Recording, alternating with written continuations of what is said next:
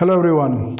In this video, we are going to learn about the best sleeping position that can be prescribed and recommended by a physiotherapist to thoracic outlet syndrome patients to help them get quick relief from pain and discomfort.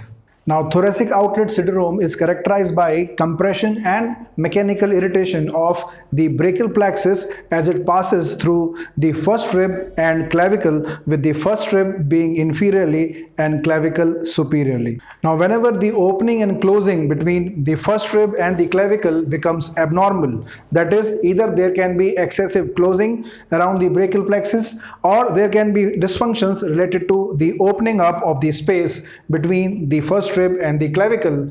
In such a scenario, thoracic outlet syndrome results, which is characterized by pain in the shoulder and the upper limb regions, which often gets aggravated during the repeated upper limb activities. It is interesting to know that there is a vast difference between the amount of space that is available around the brachial plexus during the maximum closing and during the maximum opening of the interface, which is formed by the first rib and clavicle. That is, from the maximum closure around the brachial plexus to the maximum opening, there is a difference of 100%. It is also important to note that the amount of space that is available around the brachial plexus can increase by 2 times during the maximum opening position, where the clavicle is in a superior position during the shoulder elevation movement and the first rib is in the inferior position during the maximum exhalation. And this information can be utilized by a physiotherapist to devise sleeping positions and strategies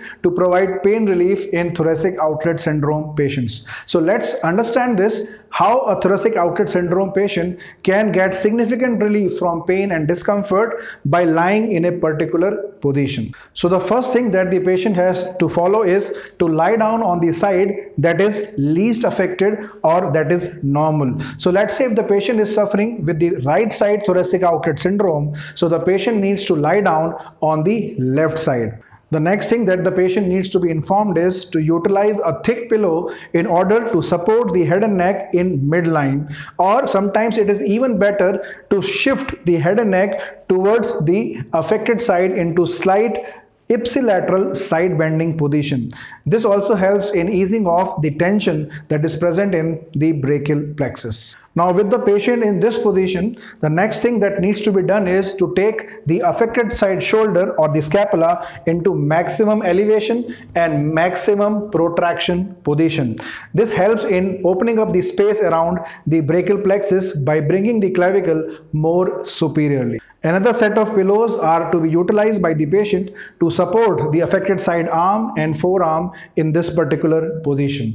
Also, the patient is asked to keep both the knees and hip bent so as to have a stable base of support. And from here, the patient is asked to perform a breathing exercise which involves normal inhalation with deep exhalation movements. This helps in shifting or bringing the first rib downwards or inferiorly, thereby further opening up the space around the brachial plexus. By doing so, the patient will not only be able to successfully relieve compression and tension around the brachial plexus, but the brachial plexus will also become able to sustain the physiotherapeutic exercises that will be followed the next day in the clinical setting. Assuming this position is described as static openers in neurodynamic treatment approach.